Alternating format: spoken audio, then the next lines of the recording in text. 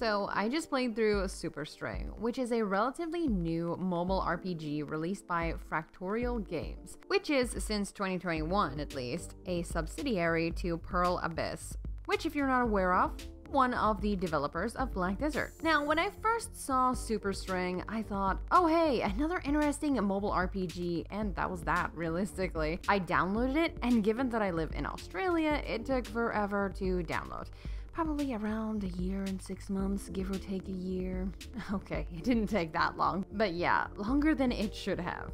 Now, once I actually got into the game, I was splendidly surprised with the graphics, the animations. The game just looked amazing, and the fact that it actually had some pretty decent cutscenes with violence, action, and some nice special effects, fully voice acted by the way, and not cheesy at all. It was just beautiful. Granted, things often do go downhill from here. Nevertheless, I had high hopes that Super String would keep this sort of high momentum and quality, and well, yeah, it actually did. But before I get into all of that, can I just, mention that I'm kind of surprised that this game is based around, and forgive me if I'm butchering the pronunciation, manhwa? I had no idea when I got into this game. It's only after I played it, when I was Googling around for who published it and released this beautiful game, that I noticed this fact. The game pulls characters from different manhwa through the super string theory. This is exactly the reason that the characters can be present in this game, even though they're from different dimensions. So yeah, I was sort of surprised by this. It's kind of really unique for mobile RPGs to sort of take this route, and it's really quite awesome. It's like a Korean Justice League or Avengers, with just, less shirts and more waifus. Anyway, let's just jump back into the actual game features. I just thought I should mention that before we get any further, because I was surprised by it. Now, to start, I would like to mention that the story is basically us trying to save humanity from ending. So realistically, not much different to our current reality of 2022. However, they're fighting zombies, and they've got superpowers and epic outfit choices. We have masks, which I guess could be an awesome style choice, but I digress.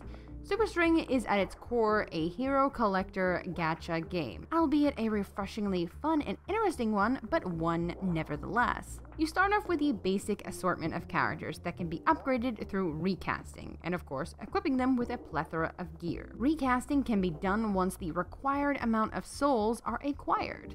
Depending on the rarity of the character, the more souls it will cost.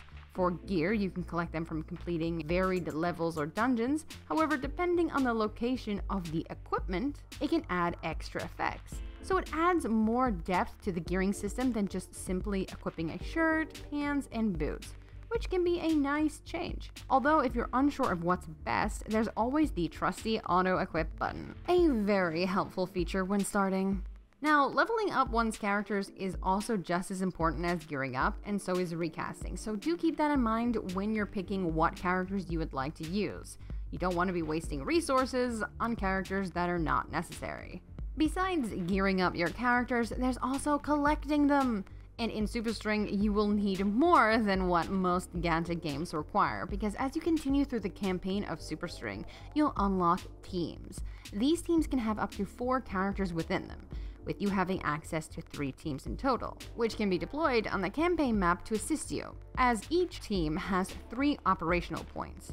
But I will get to the use of that in a moment. So to sort of summarize, you'll need at least 12 characters in total to be semi-competent and efficient within Super String, which isn't a bad thing, don't get me wrong, I quite liked it. It just means I get to use more of the characters within the game, but it also requires more equipment, more souls, it's just a lot. Now, regarding the campaign map and combat, to start, Super String uses a turn-based combat system.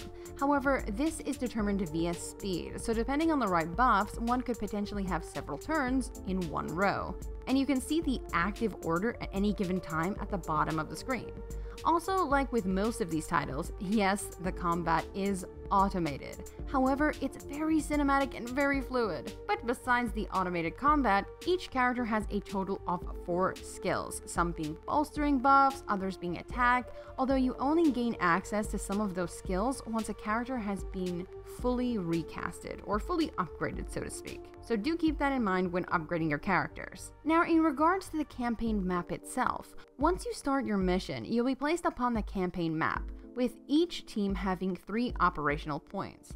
When these operational points get extinguished by either fighting or accessing points of interest or gaining map and story related info, it can no longer move until you replenish it. These points can be replenished by reaching an outpost. So in essence, you have to move your teams carefully, as each battle takes an operational point. And if all of the teams that you've loaded in run out of operational points, the campaign map is basically over and you have to start from the beginning again. Keep in mind, the monsters do respawn on the map and can block you from making it to the boss, for instance. So planning is really required to make sure that you don't have to repeat the levels over and over again. I personally really enjoyed this feature. It makes you have to plan out your routes and choose what battles you want to actually participate in, instead of just rushing ahead, tackling everything without really caring about what you're doing. So to really summarize my experience playing through Super String, I have to say, whilst it does generally use a formula we're relatively familiar with in mobile turn-based RPG genres, it's also different. The game feels polished and smooth, with voiced-over cutscenes that keep you invested to the story and fun combat, strategic elements. It's just really quite nice to have this all in one basket.